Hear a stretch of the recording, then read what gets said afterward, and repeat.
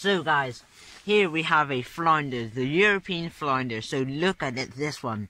This is bigger than the first one that I caught here. And this is a rig that I was using. So with shiny stuff, some beads and some salted lugworm. Look at his pale, just perfectly white belly.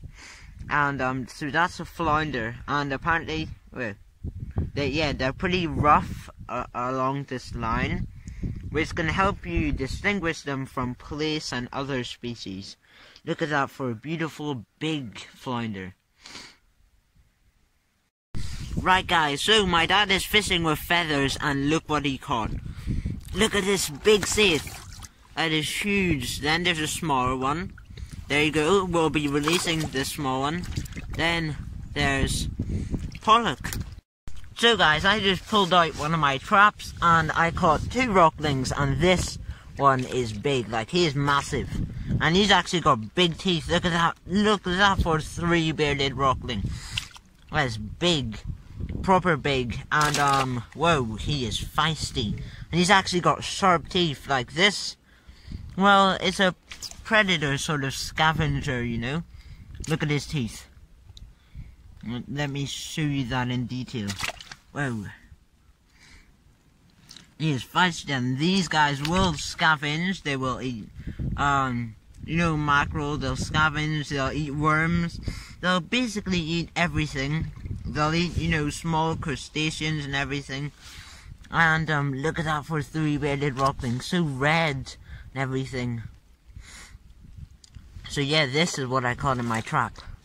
And look at his fin. Look at that. It's really weird for a fin. That there.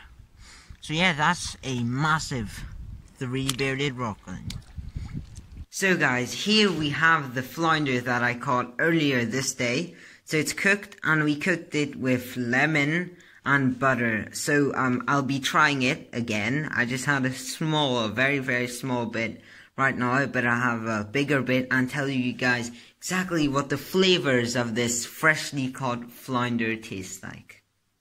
So I tasted a bit of the flounder, as you may notice, and it's actually, it's quite, you can't really compare it to any other fish really. It's not like mackerel, it's not oily, it's very fine, it's a very fine meat.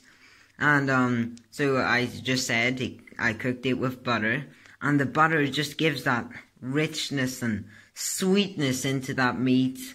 And the flesh itself is, it's not flaky, but it's quite, how would I say, not really tender, but it just falls apart. And the skin is crispy. It's actually very thin. It's not thick. It has no scales. Doesn't have that many bones. And the lemon just doesn't make it too sweet, but it's just perfect. It's on spot. And I'd really recommend this to anyone who likes fish or just eating in general. So guys, here is my saithe that I caught earlier. Well, my dad caught it, but it has been cooked for about 15 minutes till perfection. And I'll be telling you guys what saithe tastes like. So we put some ginger on it and some salt, a few other ingredients which I forgot. And it tastes very good, but I have another bite just to tell you in detail what it tastes like. So actually the saithe gets a lot of richness from the ginger. That's the actual main taste, with the salt and the ginger. And it's very tender and it falls apart, it kind of melts. But it does have quite a lot of spines like this, they're pretty sharp. And so overall I think saithe is a very good fish to eat. And if you cook it like this with ginger, it actually tastes very good. Because last time I had it in one of my very old videos, it wasn't that good on its own. But with this ginger and salt, it just gives it an extra boost of flavour. So here's the rockling that I caught earlier today. So I'll be telling you guys in detail the flavour of this fish. So this fish is not sold in any restaurants at all. 3-bearded rockling.